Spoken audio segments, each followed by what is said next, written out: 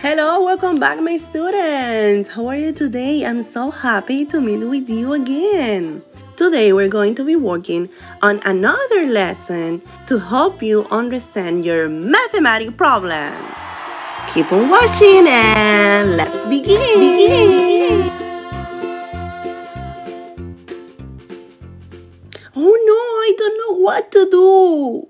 The rabbits are stealing my vegetables again! I should build a fence around my garden so that I can keep the rabbits out. But how I can do that? How I can figure out how much fence I need? How can I calculate that? Let's see. First, I need to figure out the perimeter.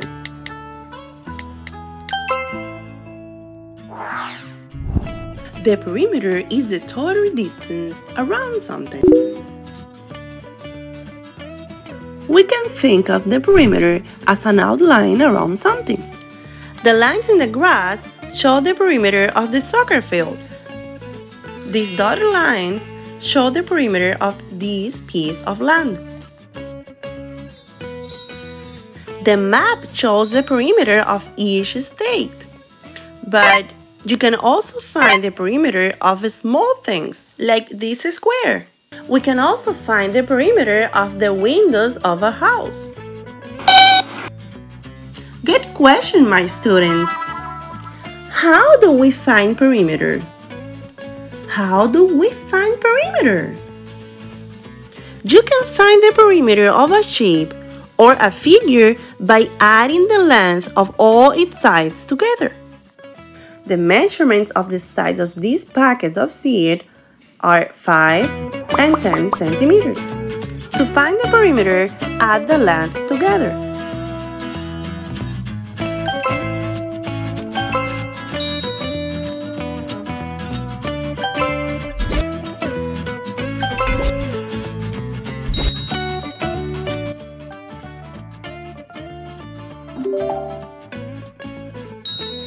The perimeter is 30 centimeters.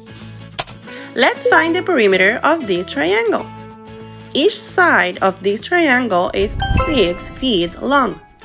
So now we have to add 6 plus 6 plus 6.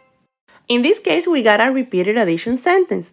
We can add the 6 3 times, or as we already know multiplication, we can multiply 6 times 3 and that's equal 18. So the perimeter of this triangle is 18 feet. Now let's find the perimeter of my garden. To find the perimeter, add the length of all the sizes together. 2 plus 8 plus 2 plus 6. I know it's a long number sentence. That's why I'll add the easiest numbers first. 2 plus 8 equals 10. Then 2 plus 6 equals 8. Then it's very easy to add 10 plus 8, which is equal to 18. It's helpful to break up long number sentences into smaller ones to help you add. So the perimeter of this trapezoid is 18. Figuring out the perimeter can help you build or design things. I want to build a fence that goes around my garden. Come on guys, let's find the perimeter of my garden so that I can know how much fence I need. This is a quick reminder because we already did this.